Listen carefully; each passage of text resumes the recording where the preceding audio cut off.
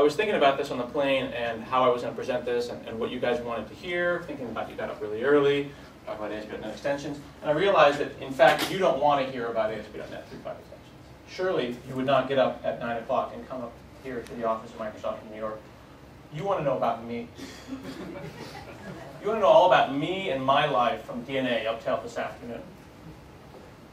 Because I work for the Big Blue Monster, and surely you want to understand how I got there and my life story. So some of my early work, doing some work in classic ASP here. At this point, John Robbins is 10 years old. Did a lot of work in Visual Basic 3, VB3. I actually started a little bit before this in C++, but VB3 is really when I found my own voice. Because Microsoft's original strategy was to get toddlers with VB3. And I had heroes like Carl Franklin, the guys that started the VB homepage in '94. And VB was such a powerful enzyme. Worked on a lot of really advanced applications that you may have heard of. Read a couple of books. This actually is in my bathroom, and I never have finished the book. When I couldn't make it through this book, I instead went to this book. And this is how my career got started. It only took 24 hours to make this happen. Because ASP.NET is that easy. Worked on a couple of operating systems. You may have spent some time in these OSs as well. And at this point, I'm starting to learn programming. Starting to get a sense that this is pretty easy. I can do this. And unfortunately, at this point, my head got big. Started to get a little bit of an ego about this. Went and got some certifications. Got them all. This is called the MC star.star. And then realized that maybe this was not a particularly useful. But still, my head got bigger. Started talking in public. Doing the jazz hands thing. Presenting more and more. Doing a lot of meta presenting, which is me presenting about myself presenting. Went and got my MCSE. And I was good. I just want to make sure you understand how good I was. I was not just good, I was really good. I worked hard to get this good. And your MCSE. Got my MVP. But I didn't see the internet coming, like some large companies in the Northwest. I didn't see it coming. Fell on some hard times. It's a really rough period in my life. And I asked myself, what would Neil Patrick Harris do?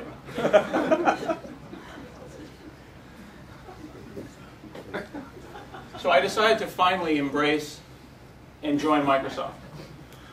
And when I did this, I had to ask myself, why? Why am I going to do this? This is about influencing developers. It's about engaging in the larger ecosystem. It's about the hours and the lifestyle. It was mostly for the money, and the healthcare, and the free software. Free soda. And the free soda, thank you. But it gave me an opportunity to talk to a lot of people. And this was the guy who hired me. You guys know Scott Goo. And when we say Scott Goo, we have to say Scott Goo. He insists on that. I like to call him the Goo, or his Gooness, if you're not in the brevity thing. He also prefers Sir. And I really care about this man. I care about this man so much that I went looking for a halo to put around his head, just to get a piece of clip art to really express the way that I feel about this man. And was in fact unable to find the piece of clip art that I was looking for. So the best that I could do was this. But I just want you to understand how much this man means to me. Some of my early new employee orientation at Microsoft, it was a little invasive, but that was okay. Felt a little out of place, a little uncomfortable, because the people at Microsoft are just really, really clever, really powerful people. You need to work on some of. What's this? Rick rolled again. Damn it.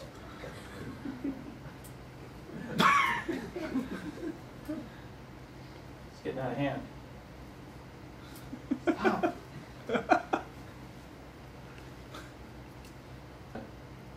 Get me with the Rickroll. You guys been Rickroll? Oh. Oh. No, I'm just kidding. I was going to make it look like Flash crashed my system, but no. But anyway, with Microsoft, I've only been there 6 months. I don't really want to push the boundaries. I've got a really cool new boss. He's been really, really nice to me. He's been meeting some new friends. People that you see wandering around in the building 42, which is really cool.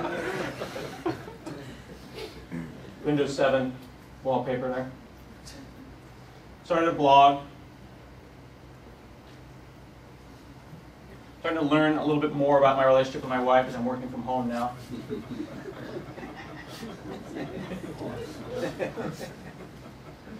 I have to explain to my wife exactly what is it that I do. And still not quite sure, but it involves the internet and it involves staying up late and not coming to bed, I'm afraid. I've done some early work in the last 6 months, like we just added Clippy to VI, which is going to be a pretty powerful application that eventually comes out. And then we had an SDR, a software design review, except we had it after it shipped, which may have made the feedback loop a little too tight. But we're going to go ahead and take that feedback to the team.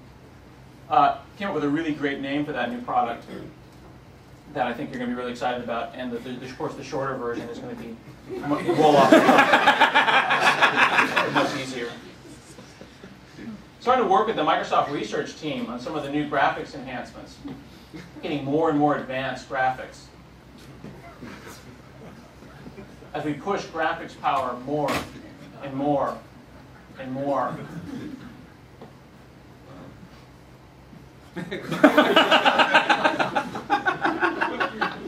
More and more detail. Actually, somebody went and took a bunch of bloggers and I'm down here somewhere. Took me. This is 100 popular bloggers, there I am. And then made ASCII art of our faces. And I don't know, they really did. I mean, that's like, they took my name and made ASCII art out of it. I'm not sure if I should be calling the police or if I should be honored by that. Doing a lot of work with test-driven development. I hope you go look at Phil Hack's talk on TDD. You guys know about red, green, refactor. This has been a little bit of an issue with me at Microsoft because I'm colorblind, so it ends up being gray, refactor. but I'm working through that. You know, getting a little bit of a hassle from the alt.net guys that are really, really intense on test-driven development. But ultimately, you know, everything Microsoft does is scrutinized, and I just want to use some tools and make some great code. Be like the Matrix, you know. Unfortunately, it always ends up looking like this. I had to tell my boss that WTF means, wow, that's fantastic, otherwise he wouldn't let me put this slide in. I'll let him believe that. But, you know, close enough, so we'll ship it. And I made this diagram of the .NET ecosystem that I thought would maybe help explain to people what's going on at Microsoft and how we are heading in a general direction, but ultimately we may cross the streams and something extraordinarily bad will happen. So you're not laughing, which means that I've done a poor job in my presentation, so I'm going to have to just show you pictures of cats.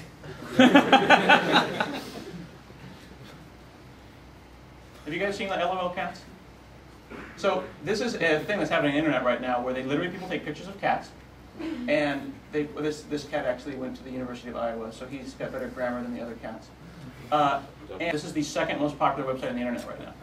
And these pictures of cats are supporting 7 full-time people working on that site.